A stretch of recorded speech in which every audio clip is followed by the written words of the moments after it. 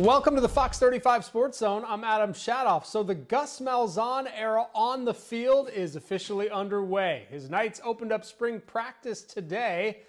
They will have 14 spring practices, wrapping up with the spring game April 10th in the Bounce House.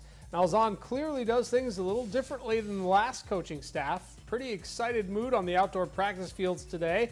Dozens of new coaches getting used to their new players and vice versa.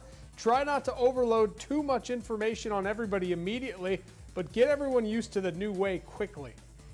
Really, it feels really natural, and it feels like it did the very first practice I had at Arkansas State in 2012, and then it really feels like the very first practice I had in 2013 at Auburn. It felt the same, and here's the deal. I mean, everybody's equal. I mean, we're letting all of them play each practice. They earn what they get.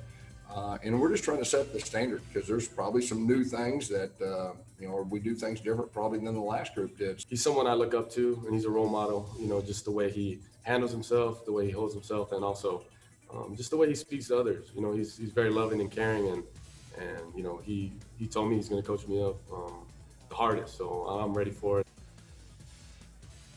One obvious change, no music at practice. And also Malzahn is mic'd up for these practices with his microphone connected to the speakers so that everyone can hear the head coach clearly.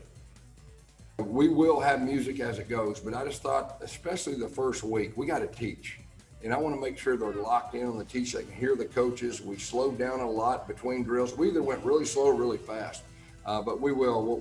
We'll turn the music on, as the spring practice goes. Just how organized it is, and truly, I'm just focused on the present. The past has happened, but we're here. The future of college football is here.